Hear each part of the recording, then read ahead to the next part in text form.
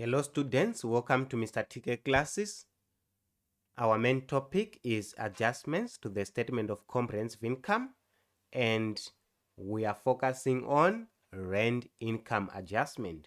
In this tutorial, we are going to look at rent income adjustment whereby we are given a percentage decrease.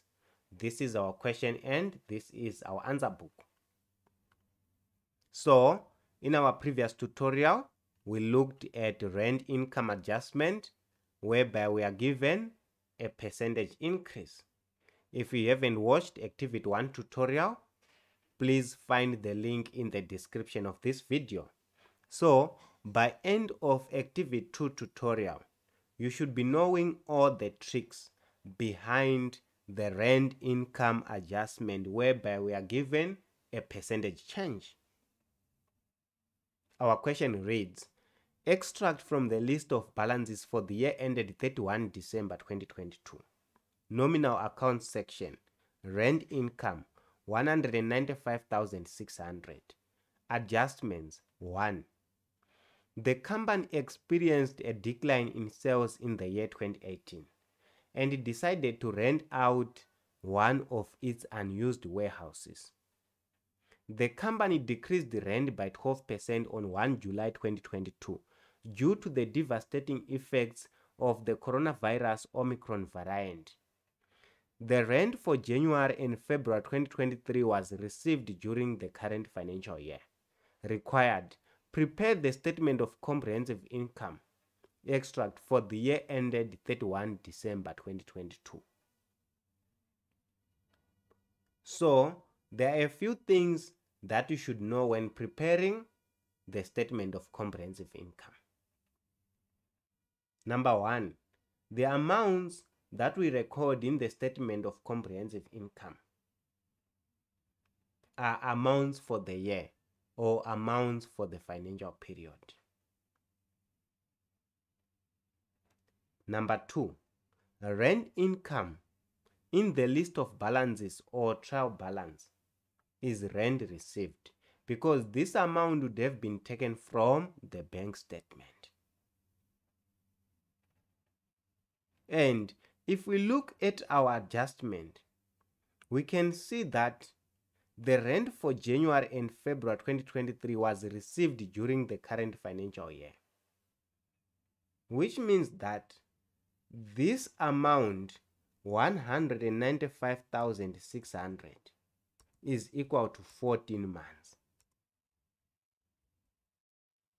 right? Is equal to 14 months.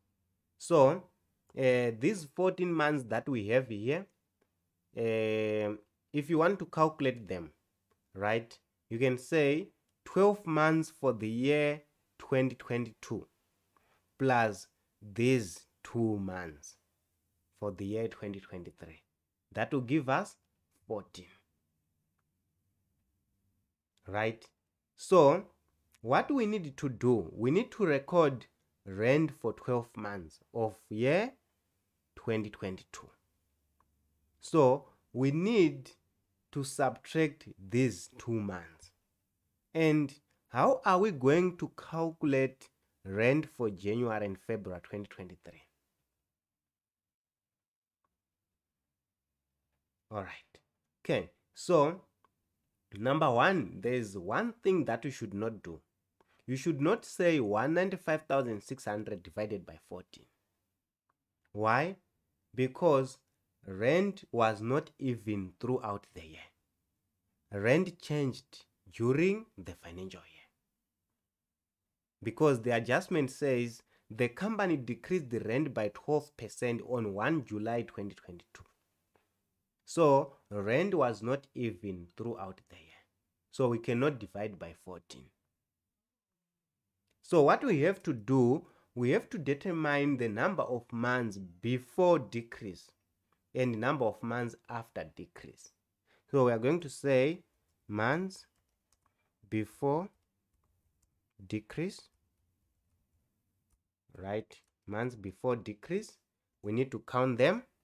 We are going to start from January, right? Because that's the start of our financial year, which ends 31 December. So we are going to say January, February, March, April, May, June. We cannot count July. Why? Because this is 1 July. So months before decrease, 6. Right? Then months after decrease. Months after decrease. Right? Months after decrease, we have to count. Right? So we are going to start from July. So we're going to say July, August, September, October, November, December. Right? So this is December 2022. So we also have to count January and February 2023. So we are going to say January, February. So we have 8 months. We have 8 months. Right? So we are going to create what I will call apportionment basis. Right? We are going to create what I will call apportionment basis. Right? So there is one thing that you should know at this point. And what is that? You should know that an amount before change is equals to 100%. Right? An amount before decrease is equal to 100%. An amount before increase is equal to 100%. Right? So we are going to use 100 here. 6 multiplied by 100, what do we get? 600. Right? 600. Then we are going to say 8 multiplied by. Right? Remember, we have a decrease here, a decrease of 12%. So we are going to say 100 subtract 12. We are going to get 88. So we are going to say 8 multiplied by 88. What do we get?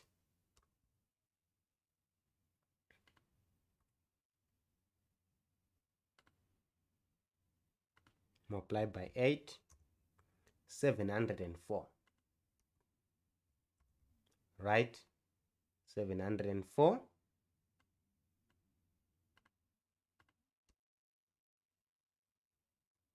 $600 plus 704. 1,304. 1,304. 1,304. Right? Okay. So remember, we are calculating rand for January and February 2023 because we want to subtract that rand from the amount that we have.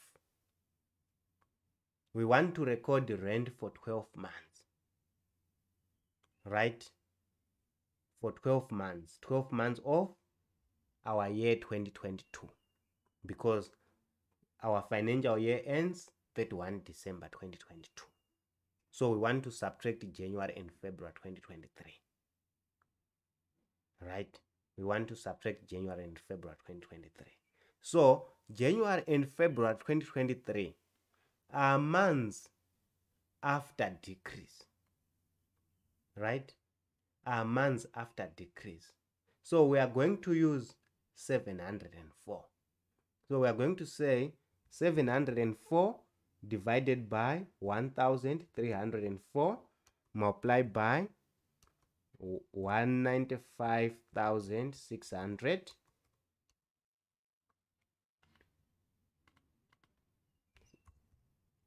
divided by 1,304 multiplied by 195,600. 105,600. 105,600. Right? So this is equivalent to 8 months after decrease. Right? 8 months after decrease because we used 704. Right? So We are going to say 105,600 divided by 8, right? Divided by 8 months.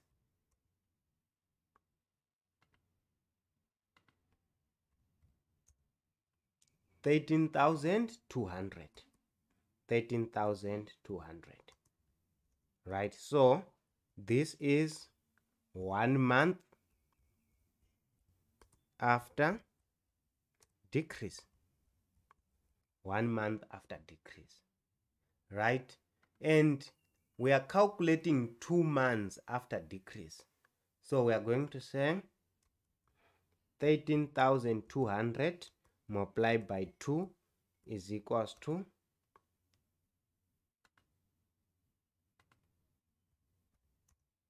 26,400. 26,400. So we are going to open our parentheses, right? 195,600 subtract 26,400, right? So 26,400 was received in advance.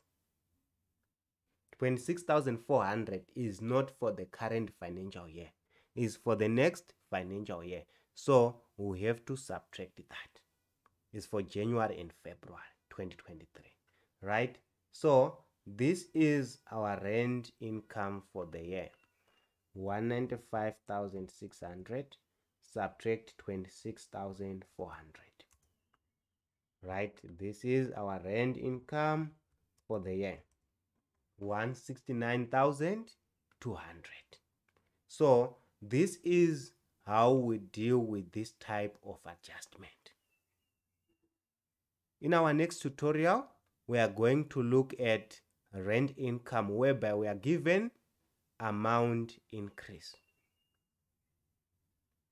Thank you. See you next time.